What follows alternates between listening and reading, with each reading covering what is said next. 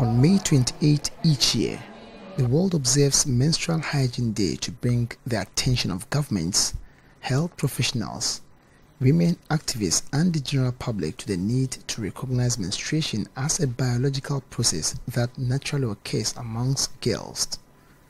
It is an established fact that due to the lack of education in some parts of the country, some communities still see menstruation as a taboo. Techiman North District Education Director Mrs. Theresa Kpebu, who was speaking on the sidelines of a program organized by the Techiman District NATLAS to commemorate this year's World Menstrual Hygiene Day, says the time has come for menstruation to be seen as a norm. We are saying that our students, our girls, should not menstruate in freedom.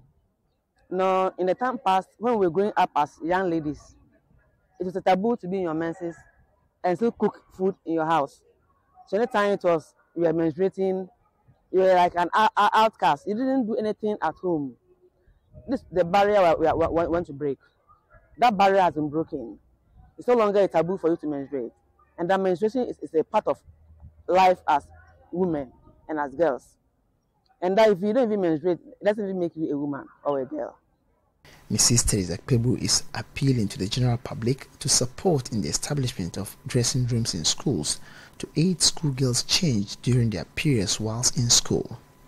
We plead that the general public come to help us, so that like NATS, our union, NAGRAT, other NGOs could come and help us have these facilities in our schools, so that our girls will be happy in school. We have a paper called dressing room. When they're in their menses, they enter there and they dress up. So schools that do not have, we advocate that help us to get those facilities for them. So when they're in their menses, they could just enter there and change themselves without causing a nuisance to another person. Sewa Ifua Teresa is the Techiman District Coordinator for the Ghana National Association of Teachers Ladies.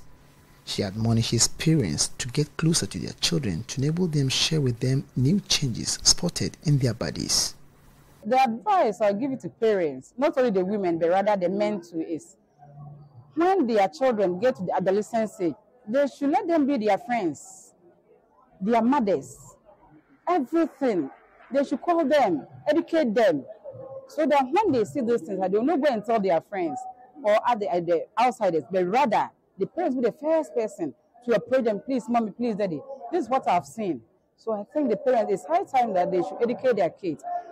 Former headmaster for the Techiman SDA Junior High School, Frank Amado, admonishes teachers to endeavor towards supporting young girls by providing them with sanitary pads when necessary whilst in school.